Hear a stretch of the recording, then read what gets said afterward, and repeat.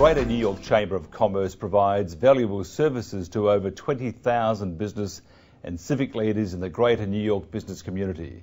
Mr. Mark Jaffe is the President and CEO of the Greater New York Chamber of Commerce and one of our regulars. Always great to see you. Good to see you again. Welcome. Thank you very much. And this time we're not in the street, we're in comfortable chairs. Right. Okay, comfort.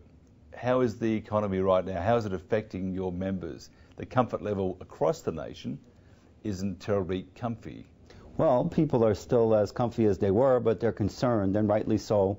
Our financial systems are taking a lot of profits out of the economy, and it's not been shared with everybody. So people are concerned about their retirement, their education, their health, but we need to turn it around, and we need to work hard and do that.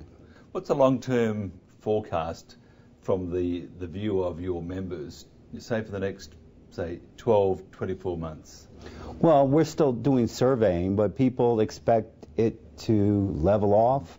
We never know. Some other industries may come out and say, let me get a bite of those tax dollars. So now's the time to tell our elected officials and people with the power of the purse, hey, spend it like it's our money because there's not a lot of it, or share it.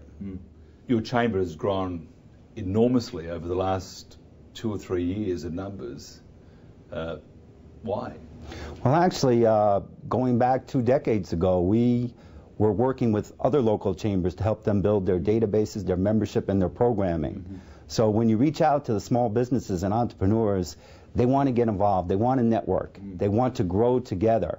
So it's important that an organization like the Greater New York Chamber is offering that opportunity to everybody. Business and civic leaders together can come to New York from across the globe and network and learn. What's the difference with your chamber, say, compared to other chambers that surround? There are many local chambers that, like the Greenwich Village Chamber, and there's a strong community of people across the street in buildings, and they like to come to famous locations in certain venues. We just partnered with the Yonkers Chamber of Commerce and had a successful business fair up at a new exciting spot in Westchester County. And because of that energy and concern, the people of Yonkers and Westchester are going to come down to the city, and we're going to do multiple networking events and then letting our civic and elected officials know what we need to grow and ask for accountability. You know, it's our money.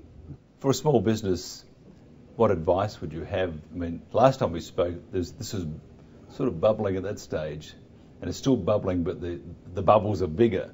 What sort of advice would you give a small business owner on how to, you know, lock down the hatches and make sure that they survive to enjoy better times? Well, they need to go out there and do client relationships and drum up business and tell people why they're unique, why their services will be good, why the match can be made, describing the products and services, and then asking for the trust and getting the order. That's critical in small business, and it can start with one person, and when they do that well, they can train and hire another. So that trust needs to be built, and that's what the Greater New York Chamber of Commerce has been about for a long time. And we want people to come from all over the globe and have trust in New York City and put it on their business cards.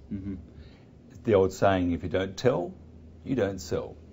The networking part and the telling bit with your chamber is just enormous and very beneficial. Somebody wants to become a member, how do they do that? Well, they can come over. We have open houses here, and we have a beautiful building that was built in 1805. We have classrooms, meeting rooms, so people can come to the business center, and they can take time to use a workstation. They can come in and use a meeting room, or they can come to a chamber event and share ideas and listen to experts. So the business center is going to help the entrepreneur, the small business person, a person who may have been laid off from a corporation and needs to re-energize and retool and use New York City as their official launching pad for that business, that idea, that internet site globally, but we're here in New York. And the address is? 20 West 44th. And the website address? Chamber.com.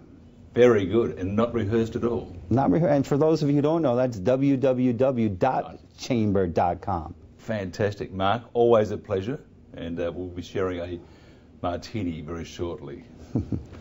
Thank you. The pleasure is mine.